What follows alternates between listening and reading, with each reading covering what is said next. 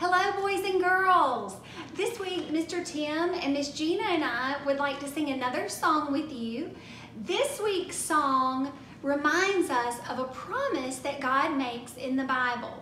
And that promise is God will protect His children.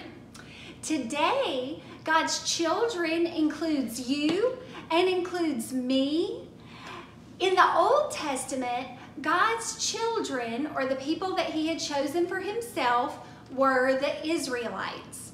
And the Israelites had been slaves in Egypt for hundreds of years. So God used a very special man to lead them out of Egypt. Do you know who it was? I've got a hint for you. Do you know who this baby in a basket is?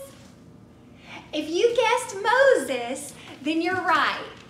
I think probably all of you know the story of when Moses was a baby in the basket, but did you know that when he grew up, he is who God used to lead His children out of slavery?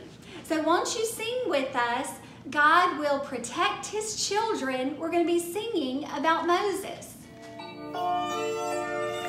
God put a special story in the Bible about a man who had a few close calls. But when he was on the line, God pulled through every time, and He will do the same thing for us all. God will protect His children, there's no need to be afraid. God will protect His children, that promise He has made. A Hebrew woman had a child, but Pharaoh said all boys must die. So she made a tiny boat and put young Moses out to float. The princess came to take a swim, and there she cast her eyes on him. She said, take him from the reeds, I'll raise him as my son indeed. God will protect His children, there's no need to be afraid. God will protect His children, the promise He has made. As Moses grew, he was aware his people just could not stay there. He plagued the king with frogs and blood, but that old Pharaoh would not budge. So all of Egypt God did smite, but He spared all the Israelites. He passed right over them, and so old Pharaoh said, you all can go.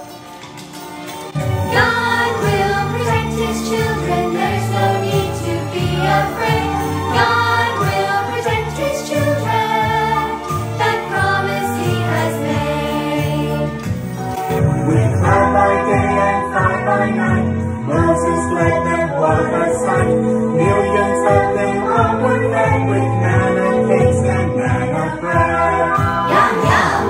They wandered in the wilderness, traveling on their exodus, till they reached the big Red Sea, and all the rest is history.